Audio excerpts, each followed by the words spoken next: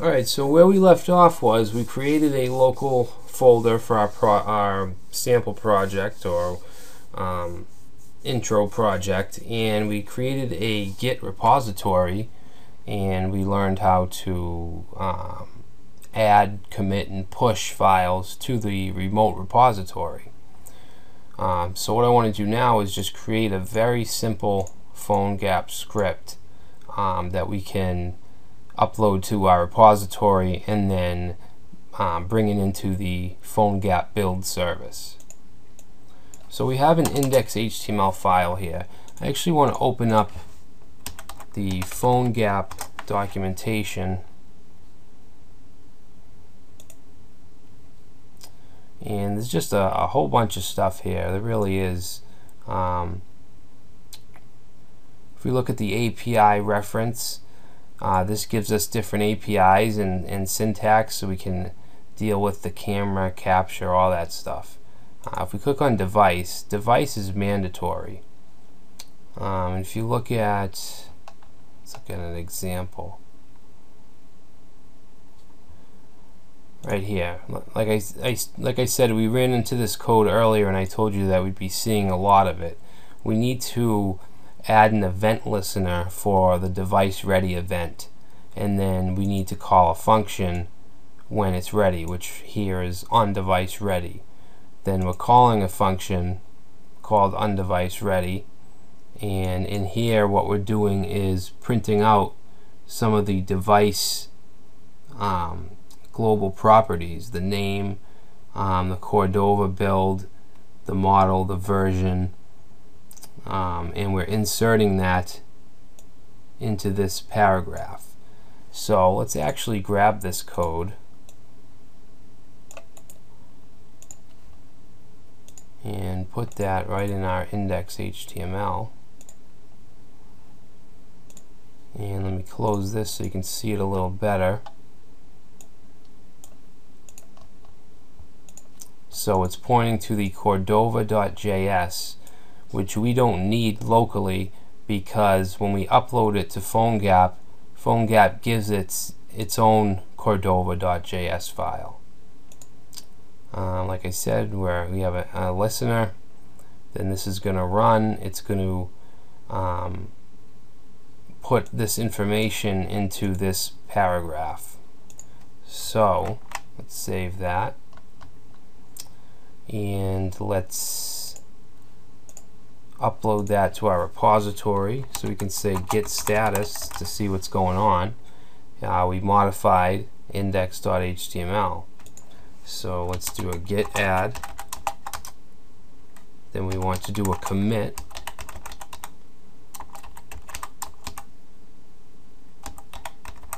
We could just put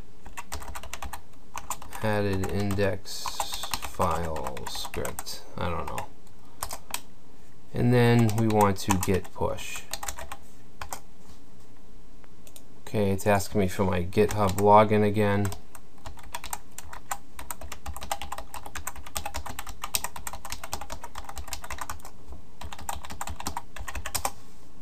Okay, so that's pushed. So now what I want to do is add a config file. So if we go to, let's just search for PhoneGap config.xml, and there's a bunch of information here about what you can do with a config file. You can add metadata, you can add which kind of features you want to use, you can add all the images and splash pages that you want for your app. So what I want to do is just go to this PhoneGap start application, and this is just a sample config file. So I'm going to copy this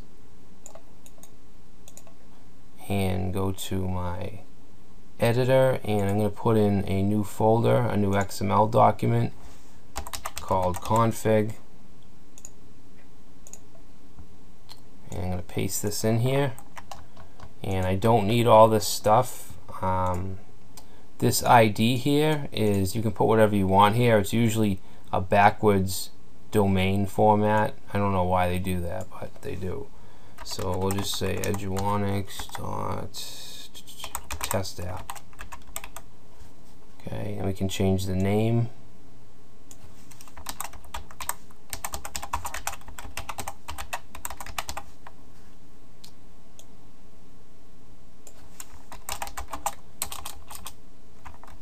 This is a testing app for PhoneGap, and we'll probably be using this test application just to keep changing and showing you how to use certain features and re-uploading it. And I'll actually download the APK file for Android and install it on my phone and show you how that works as well. Because sometimes features won't work in the emulators, so you have to put them on the phone. Let's see, I'll change this to my name. Features, right now we're only using the device feature, which is mandatory. If you want to add features like camera support, geolocation, you have to specify that here, which we'll do later. This preference stuff, it tells you what it does over here. I guess I'll just leave it.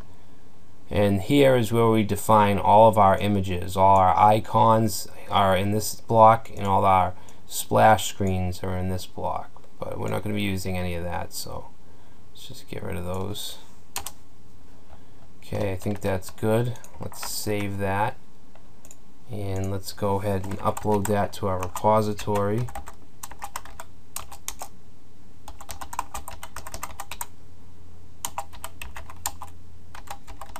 We'll say added config.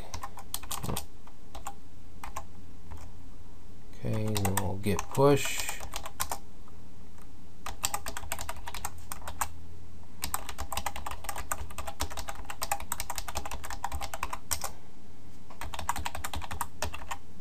That's getting really annoying. Alright, so that pushed. So I think that we're ready. Alright, so let's make sure it updated. Yeah, so we have our index, we have our config,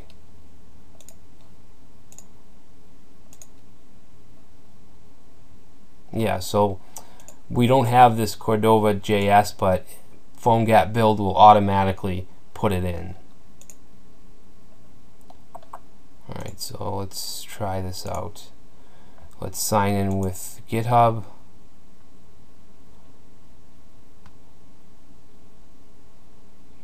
Access your account.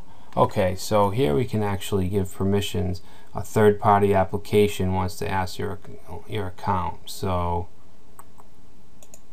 read write. So we just want to allow access. Okay, so one final step. This email address will be used by PhoneGap build for notifications. Okay, I don't want to receive emails, but I will agree to the terms of service.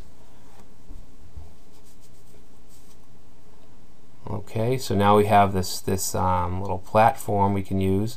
This tab is for uploading private apps. You can do it from a repo, which we have here, our test app. But a free account, you only have one private app. Here, this open source, we can have as many apps as we want that are open source. So since our GitHub account is linked to Adobe Build or PhoneGap Build, we can just pull this right in, this test app.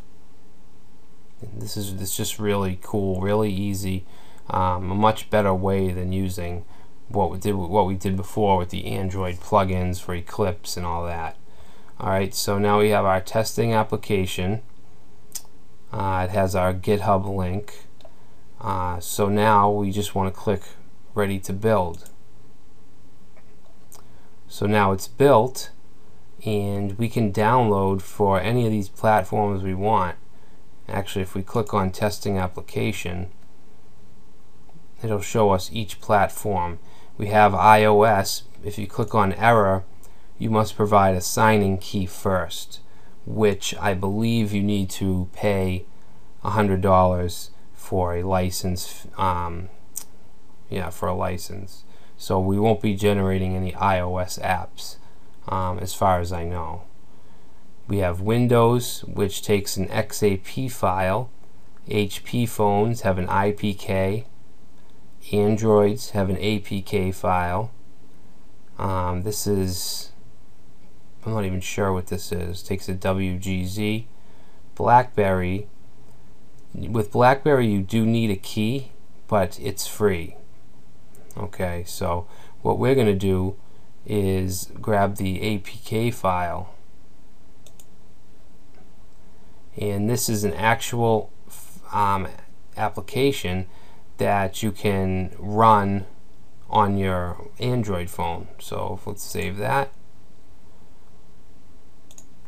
Now we can also use an emulator, and we have one at what is it?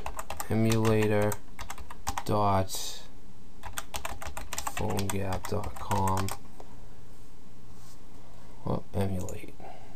Alright, so we need to get the Ripple emulator in order to use this. So let's click on that. This will take us to, I believe, the Chrome store, and it's just a browser plugin, so it's free. So we want to click the free button, add.